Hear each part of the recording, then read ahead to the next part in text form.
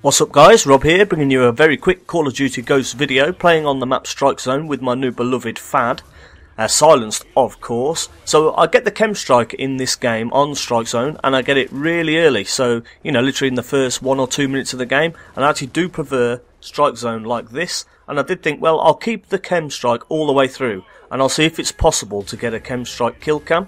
So I'll bring it in here and we lose B, so I lose, you know, about a second or two here. And a guy does actually get a kill, but there is no kill cam at all. So what I wanted to know is there a chem strike kill cam or is there not? Let me know in the comments below. Or should I have blown the chem strike in the first minute? Do you like the map blown up, or do you like it in its original status? Thanks for watching, peace.